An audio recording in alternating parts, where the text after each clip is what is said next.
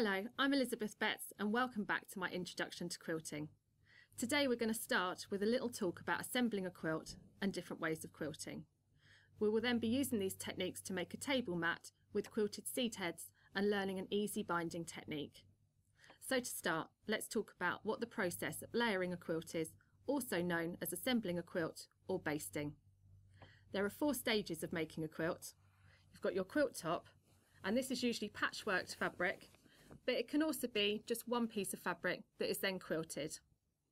Stage 2, this is assembling the quilt or basting, and this is where you get your backing fabric, wadding and your quilt top and lay out the 3 layers and hold them together ready for quilting.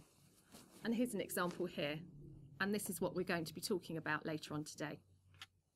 Stage 3 is quilting, which you can see here with the stitches, hand quilting stitches on it here. And then stage 4 is binding, and that's the term given to the strips of fabric that encase the edges of the quilt to make it all look lovely and neat.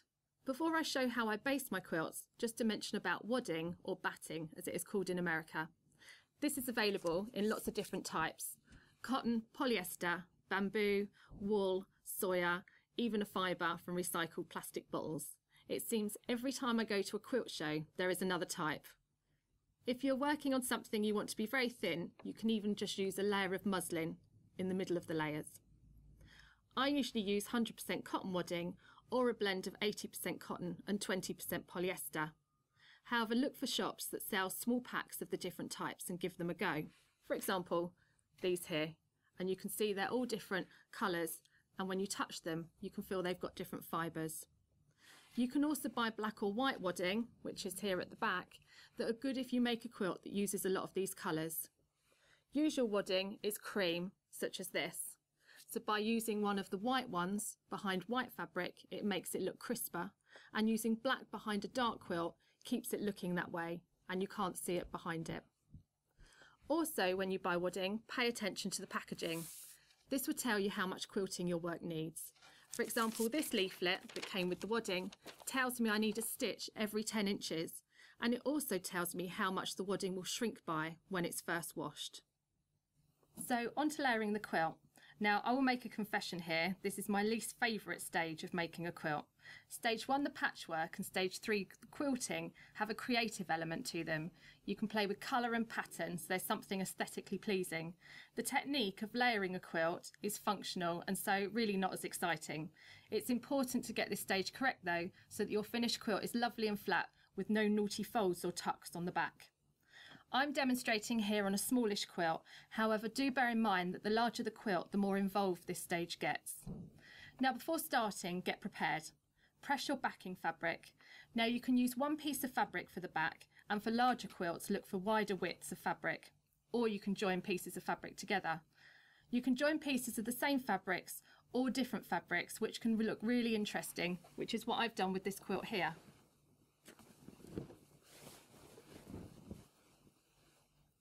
If you've bought pre-packed wadding, it can be a good idea to get it out of the pack a day before you're going to use it to allow any creases to fall out. Next stage is to press your quilt top well and trim any stray threads. There's nothing more annoying than finishing quilting and seeing a loose thread through the fabric trapped in the layers and it's too late to get it out. So step 1, so get your backing fabric and lay out on a smooth table or a floor wrong side up. If I'm working on a quilt bigger than about 75 centimetres, I place masking tape round the edge of the fabric to hold it flat like this, making sure I don't pull the fabric too taut. Step 2 is to gently place your wadding on top of the backing fabric.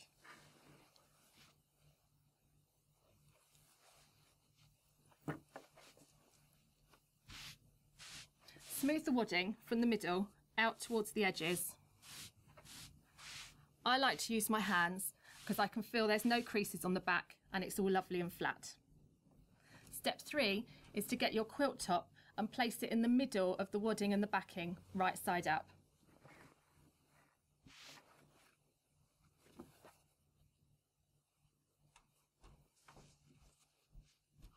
And again, I'm smoothing it, working from the centre out to make sure the layers are all lovely and flat. Once you're happy that all the layers are flat, I then hold the layers together either using safety pins or by tacking. Quilters pins are curved safety pins and they look like this. To pin baste, start in the middle of the quilt and pin through the layers about every 4 inches, working methodically in a grid format. When it's finished, it should look like this. And you can see the pins are in a grid format, about 4 inches apart. You can also tack the quilt together, and to do this use thread and a darning needle, which is a long needle, and stitch lines of long running stitches, working in the same way as before in a grid format from the centre out towards the edge of the quilt. And here's a finished one. And you can see we've got lines of stitching in the grid format. There are pros and cons to both techniques. I find pins quicker to use, and I store them in a jar like this so I can just tip them out and use them. You'll see that I've got them open, which means that you can just take them out and get tacking straight away with them. They're good for machine quilting, as you can take them out if they get in the way of your sewing. You can end up machine quilting over tacking stitches, which then makes it more difficult to pull them out. If you're hand quilting a large quilt in a hoop, then it can be time consuming taking pins out if they get in the way of your frame, so hand tacking can be better. It's also cheaper. I often use cheap threads for tacking, the kind of threads that wouldn't be used for anything else. Think of the things you get free with a purchase. Do be careful to use a neutral colour though, because remember, if we're using a cheaper thread for tacking, we don't want to end up with dots of, say, black or red dye all the way through the quilt. So I've got a couple of tips for you. We've got the backing fabric and the wadding bigger than the quilt. I work to a generous 4 inches bigger on each side. There are several reasons for this. When you quilt, it can pull in the backing fabric and the wadding as you're putting the stitches in. So if they start off at the same size as the quilt top, then they can end up smaller than it, and you would end up having to cut it down, and you don't want to lose any of your quilt top. It also makes it easier for layering the quilt. If the wadding and the backing are too small, then you can think you've layered it okay, and then when you finish doing all that pinning or tacking, you can pick it up, turn it over, and you'll see the front isn't lined up with the back, so you have to undo all your work and reposition it again. Another reason is it gives you extra fabric to move and hold on to when quilting. A final tip comes from my experience of chatting to quilters. Whether you pin or tack, there is a sharp point regularly going through all the layers. Make sure you're not doing this on a friend's best newly varnished table or floor, as it can leave little scratch marks behind on the surface. Not good for furniture or friendships if you're borrowing someone else's large table. So remember, it may not be the most exciting stage of quilt making, but layering the quilt correctly is essential to get a good finished quilt.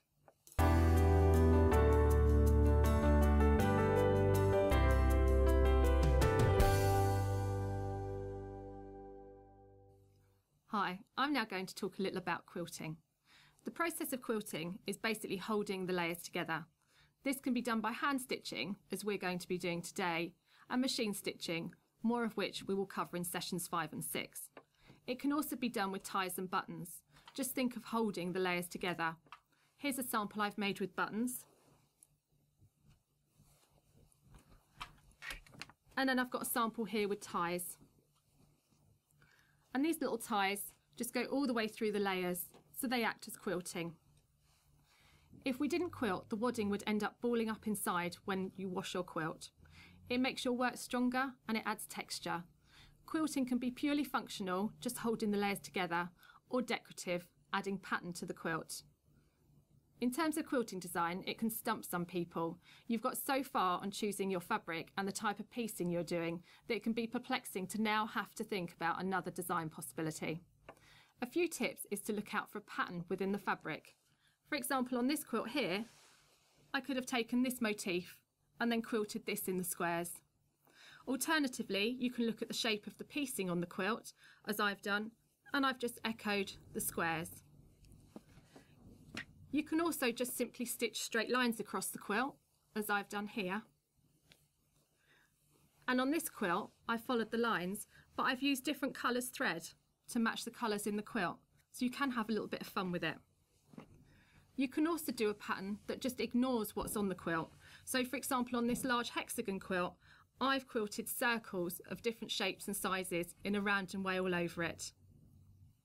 Once you've decided what pattern to quilt, you need to mark on the quilting pattern. Here are some tools I like to use. Chalk is really easy, and I like these Chaco liners. They look a bit like a lipstick, and the end has a chalk roller like this. You simply put them on the fabric and roll it, and the chalk just rubs off. Do check it before using it on a quilt though, that it does all rub off. Then we have Soline pencils, which have ceramic leads, and they give you a really fine line. And you can buy them with leads in all different colours, depending on the colour of the quilt you're working on. Pressure markers, such as this Hero marker, are good. They create a line without using chemicals. You simply use pressure, and then you've got your line to follow when you quilt. This is 1/4 inch masking tape, and again, this is good if you're doing straight lines. You simply put it on your work, stitch a line next to it, and then when you've finished, you can reuse it several times till it loses its stick. We've got pens, and water-soluble pens are handy. You can get them in this kind of thickness, like a felt tip, or you can get them in a thinner thickness. You simply draw on your work, follow the line, and then you use some water, this here's on a kitchen towel, and just dab it with water until the line disappears. You can also get vanishing pens, which you mark on, and then in about 48 hours the line vanishes. Do be careful though if you're marking a large quilt, as you can get to the end and the starting point has already disappeared. Now, a hot tip for you: always test the method you are using for marking quilting designs. There's nothing worse than marking up a quilt with a pen that then for some reason, such as reacting with the dyes in the fabric, doesn't come off. Keep your packaging. With so many products available, you can buy something, use it once, then put it back in your sewing box. By keeping the packaging with it, you will remember how to use it. A further tip of mine is not to iron the top of marking pens, particularly the water-soluble pens. I learnt this the hard way 10 years ago and still shudder at the thought of the water-soluble pen that I ironed. The heat fixes it in place so it doesn't vanish when you put water on it, and it ended up looking like a child had drawn lines on my work in blue felt tip pen. Not a good look. I'm going to show you big stitch quilting. This is hand quilting that uses a thick thread and larger stitches than traditional quilting. For this I use Perlay size 8 thread and a needle that suits it. I use chenille needles in a size 22. These have a big eye for threading and a sharp point for sewing through the layers. I sometimes get asked about using stranded embroidery floss, as many stitches inherit or are given boxes of it, but it isn't suitable as the thread tends to break when sewn repeatedly through the 3 layers. I have my sample here, and I've threaded my needle with approximately 18 inches of the Perlay 8 thread. The end has a knot in it. And I've put my quilt in a frame. Quilting frames come as large hoops, like the embroidery ones, or these square tubular frames. I like these square frames as they come apart and are so easy to store. For example, this is what one looks like in a pack.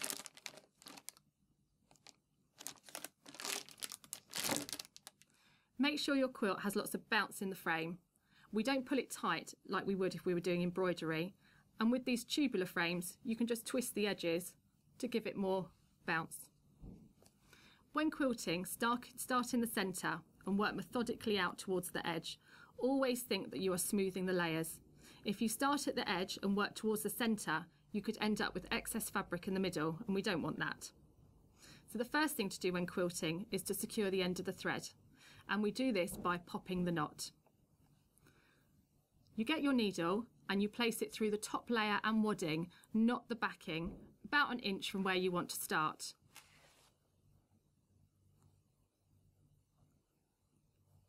Pull the thread until the knot's on the surface, and then give it an extra pull and you'll hear a pop.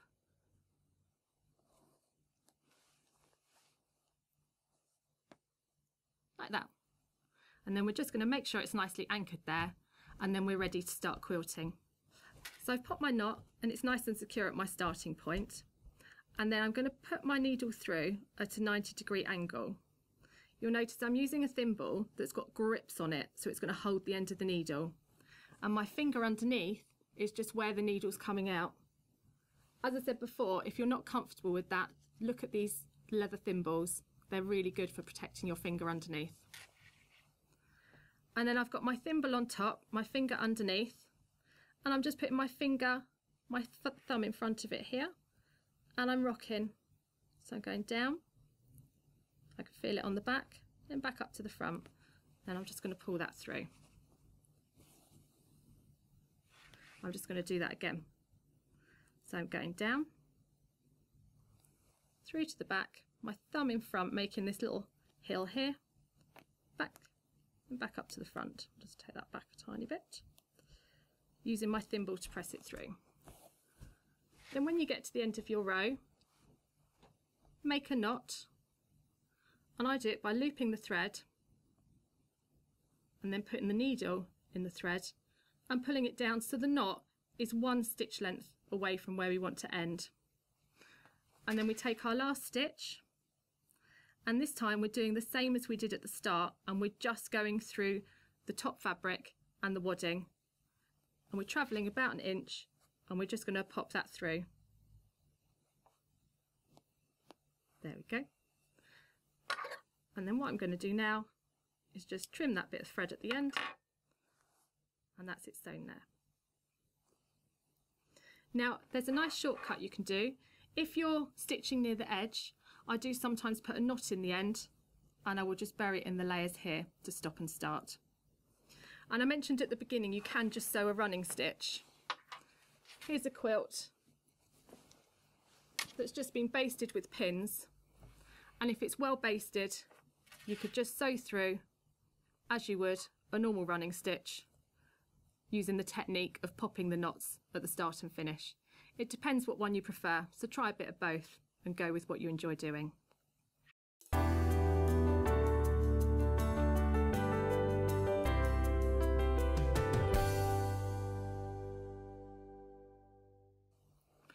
This project uses 1 piece of fabric on the front, so can be referred to as a whole cloth. We'll be trying out quilting as well as learning the technique of self-binding. I've included instructions to make 1 mat.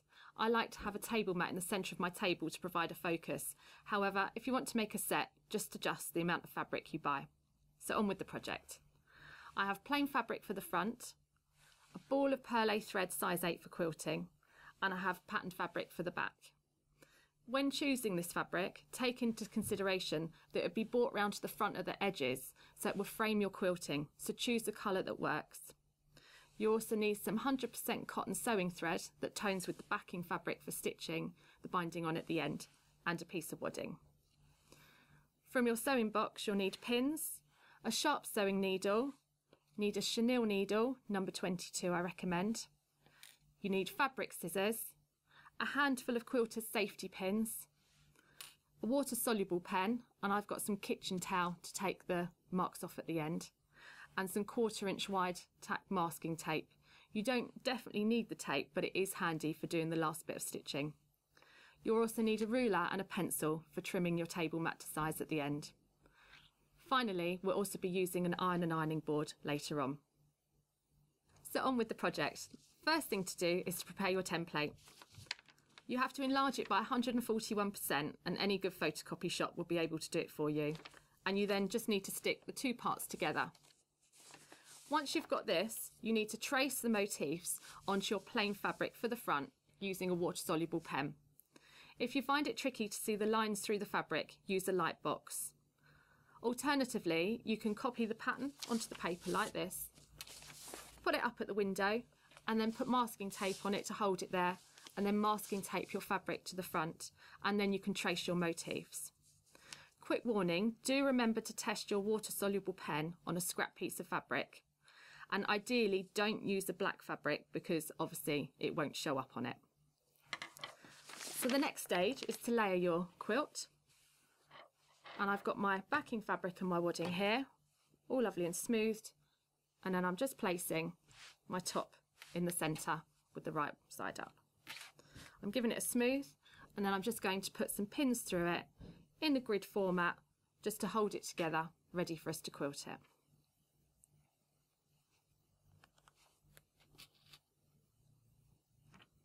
So on to the quilting. Following the lines, just quilt your seed heads and you've got full instructions in your handouts. When you've finished, it should look like this, and you can use a piece of kitchen towel with cold water and just dab it on it, and that should get rid of the pen. The next stage is to trim your wadding level with your quilt top. So to do this, I'm going to place a ruler between the layers, because we want to make sure we're only cutting the wadding and we're not cutting through to the backing fabric. Alternatively, you can fold it over and then cut.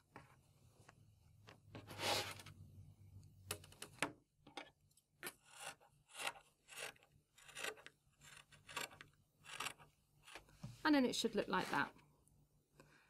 The next stage is to cut your backing so it's 1 1/4 inches wider than the centre fabric all the way round.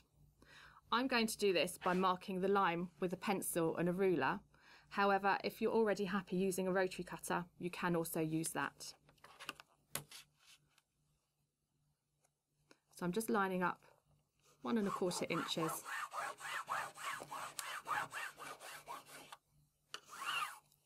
Drawing a line, then I'm going to use scissors and I'm just going to cut down that line. And I'm going to repeat this stage all the way round.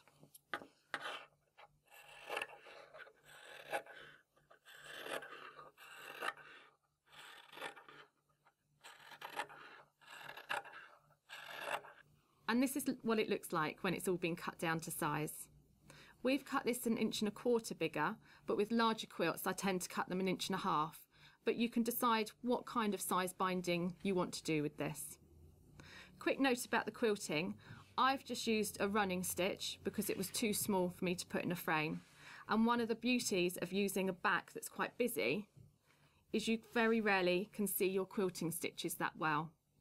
And if you're a bit nervous about quilting, then this actually can be a slight blessing because you can concentrate on what they look like on the front and not worry too much if your stitches might be slightly uneven or small on the back. So you can just have a go with a running stitch and relax and enjoy it. Now the final part of the binding is to take it to the ironing board, and on the 2 sides we're going to take the raw edge to the side of the quilt and we're going to press that fold.